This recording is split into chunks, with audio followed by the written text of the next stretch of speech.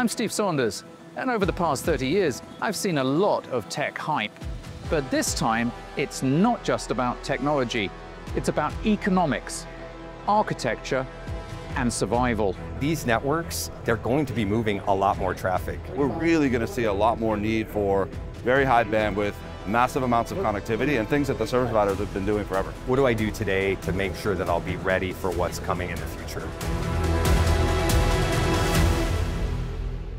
From hosting GPUs to intelligent optical routing that can cut cloud costs, CSPs are staking out new business models.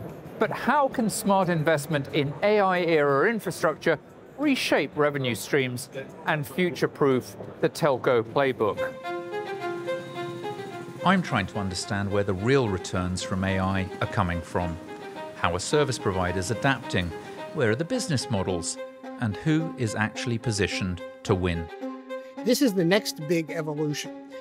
There's a lot of technology that's not going to be compatible with AI, so this all has to be updated. The service provider industry has a unique challenge. Some of them are going to meet it, but every one of them is going to struggle with it.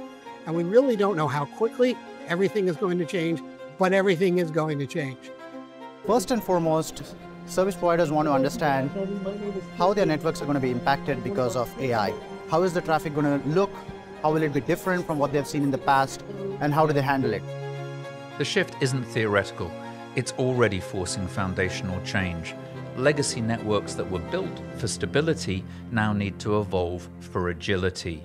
Lumen, we realize the internet architecture is not where it needs to be for an AI economy. When you're in a carrier-neutral facility and you go into multiple hyperscalers, it means you have to buy ports and multiple ports at all of these locations. By changing that architecture, we can get to the point where all of that cost disappears.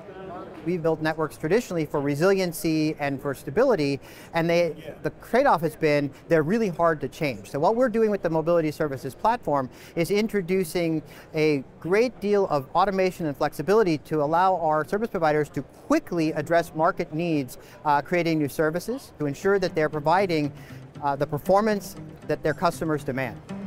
That's why there's a renewed focus on convergence, bringing IP and optical together in one simplified layer. It's called routed optical networking, and it's redefining the rules and business models of the telco game. Routed optical networking is about simplifying the network architecture.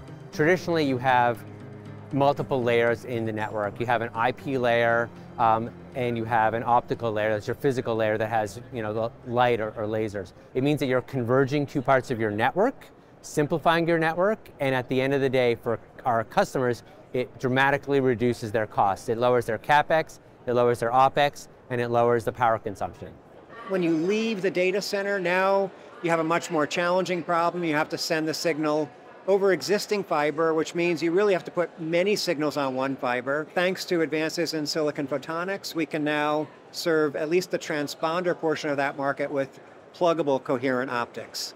Pluggables are relatively new technology, and they've really advanced the idea of what has been historically called IP over WDM, allowing us to put a pluggable directly in a router. And when you do that, you can get massive power savings. We have customers that have advertised 90% power savings in replacing a chassis-based transponder with a pluggable optic. So the economics are super compelling.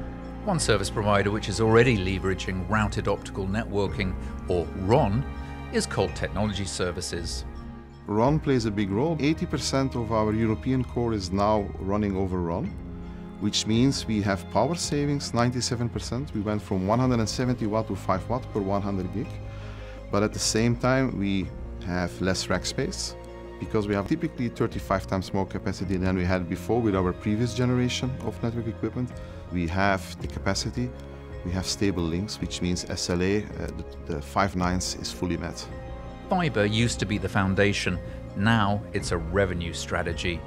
The players who simplify, converge, and automate will lead, but only if they align their infrastructure with the AI applications and economics of the future.